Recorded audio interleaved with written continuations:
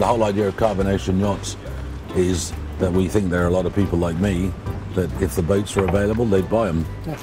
So we're going to give them that opportunity. You know, why not some other boat? Simply because we wanted to. I mean, I'd like to cruise fast as well as race fast. As in all boats, there will be some compromises with the fast and the cruise, but we think probably less in ours than what's available on the market today.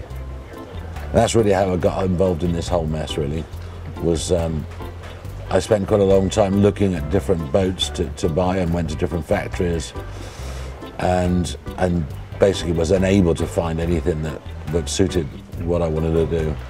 So we set about doing a design and build project, and here we are today. But it's our view that lots of people actually want to cruise fast.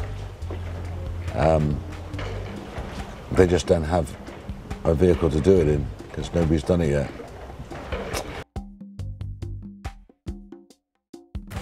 It's the battle flag of the Vikings. Wow. It's going to worry those other competitors when they see that thing go out. Wow, like that. Whoa.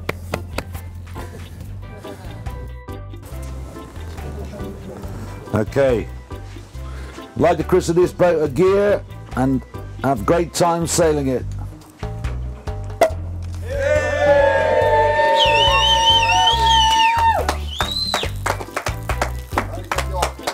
Cheers for Aegir!